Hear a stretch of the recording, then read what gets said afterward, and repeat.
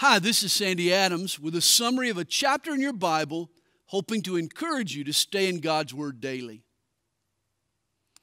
The Christian encounters persecution, but he can put up with the hassles when he realizes the perks. In Philippians chapter 2, Paul lists a few of our consolations in Christ. The blessings we've received free us to be a blessing.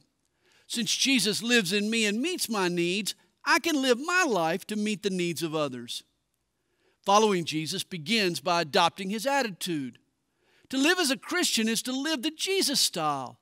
Jesus was God.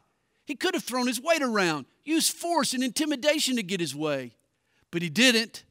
In fact, he laid aside the perks and privileges of deity. He declined special treatment. While among us, he lived as one of us. The potentate of the universe became a simple servant. Jesus humbled himself, and God has now exalted him.